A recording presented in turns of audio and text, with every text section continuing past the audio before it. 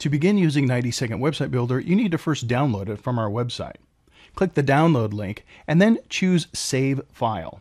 Don't choose Open, but Save File, and then click OK. This will begin the download process. A zip folder will be placed on your computer in your Downloads area. You can move that folder to your desktop if it's easier for you to work with.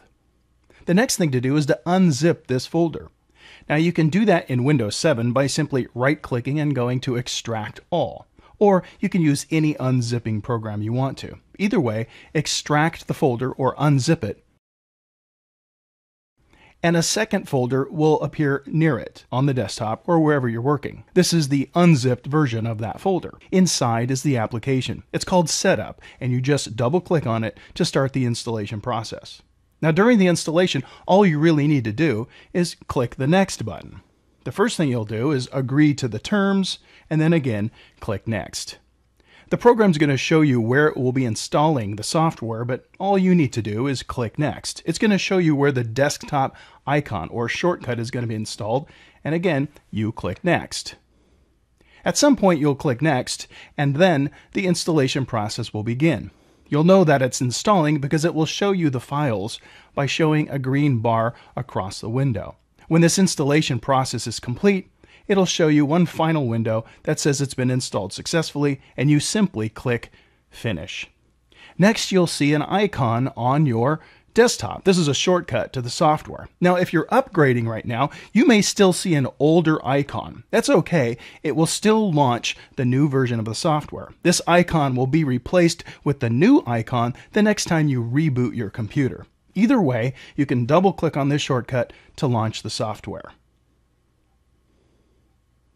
When you launch the program, you'll be asked if you are still using the trial version or if you're ready to activate your software. Now, if you're still using the trial version, the program will show you how many days left you have.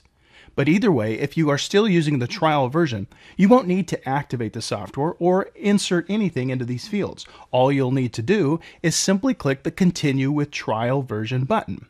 As long as you still have some time left on your trial version, you can continue to use the software.